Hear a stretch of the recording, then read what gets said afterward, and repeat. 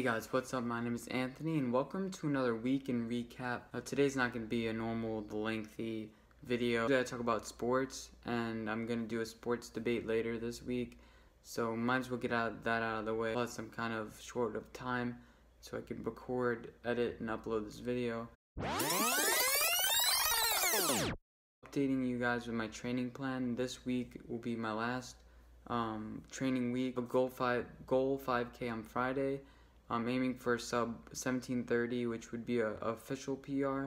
But if I can get under like 17:15, 17:20, that'd be great. I'll do my end of season reflections, different video, in maybe a week or two, maybe even after the season, so I could show you guys what I'm doing next, and so I can greater reflect on the training and what I did.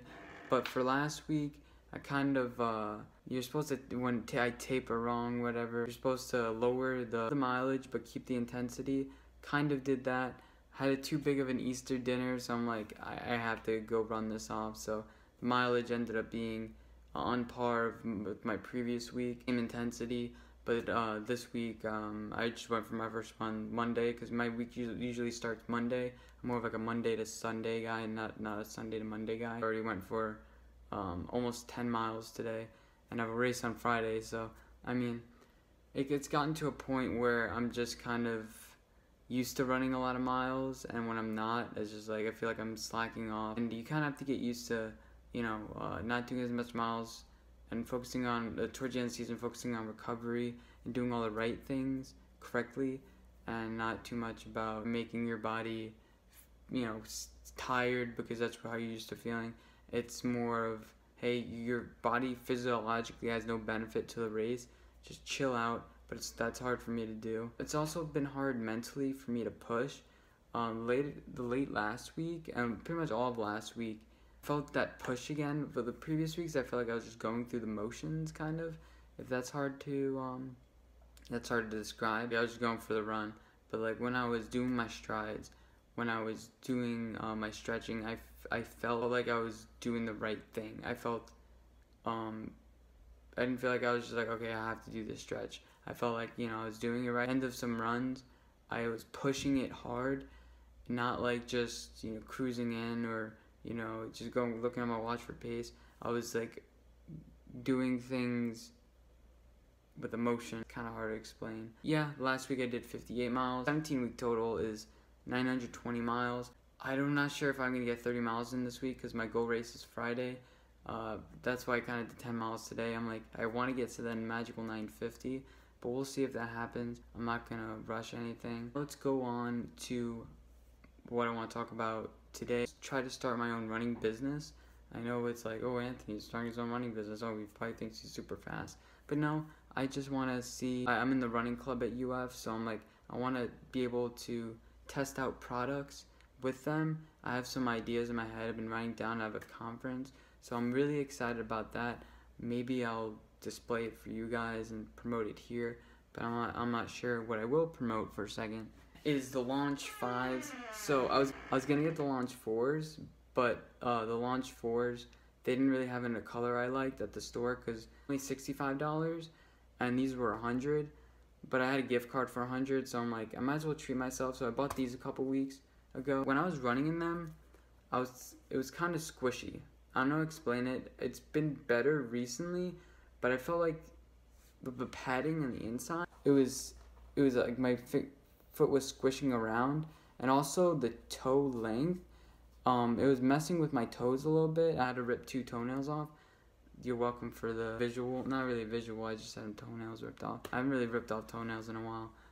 Yeah, that was an experience. They came off pretty easy, actually. Probably stop talking about toenails. This is what they look like. They're I'll put the product description in the link with the links below. Full size 10, even though my foot isn't growing. I put on 9.5. They're just a little bit too tight. These are starting to break in. They're really springy shoes. Really light. The Launch 3s have 700 miles on them. Did a review on those. If you want to check it out, just in the thumbnail in one of my videos. I'll probably forget to link that. But yeah, this is what they look like. Highly would recommend when they go on sale. Do not buy these now. They're $100. They're relatively cheap actually for a new running shoe. Usually you get them for around $100 $100. These have gotten more and more comfortable as I've been running on them with them. Feel a little bit weird for my foot. I've had 3 pairs of Launch 3s from Brooks. Yeah. 1 pair of Ghost 9s, 2 pairs of Ghost 7s, and 3 pairs of Ghost 8s. Whoa, that's a lot of miles. But the Launch series usually doesn't give me that many miles. The Launch 3s gave me a lot. And these shoes right now they have around 60 miles on them, if you want it. So these shoes can last for a while. Obviously, when you're on 500 miles, you're going to want to start replacing them. Then again, if you're doing 50 to 60 miles a week, that's only 10 weeks. So running is an expensive sport. That's a running myth I had. Really pretty flexible. I don't want to break the shoe. I'm going to say really flexible and it like breaks. And I find it really good for distance runs. Heel is kind of high. I have a blister, so you can see there's some blood. Censor that. No, I don't know how to censor stuff. You would see that. The heel is kind of high for my liking. The Launch 3s run a little lower, and I've been kind of in a transition between my Launch 3s and these. These aren't injuring me yet. So, I mean, I'm trying to get as many miles as on those as possible before they turn into like a casual everyday shoe that I wear. Highly would recommend to any intermediate runners. Actually, why not? Beginning runners, I think these are a well-rounded shoe for everybody. Highly durable. I haven't had any problems with these yet. Wait for it to be on sale, please. Get the Launch 4s. They're $65. Get the Launch 3s. They're $50. They're still great shoes. These aren't anything like amazing. You know, they're worth $100 new, whatever. But wait a year until they come out the Launch 6s and you'll be in business. Anyway, thank you guys for watching. Let me know your guys' training and your guys' schedules in the comment section down below. Right down there, please like, favorite, and subscribe if you haven't already. Anyway, thank you guys for watching. I'll see you in my next video. Bye, guys.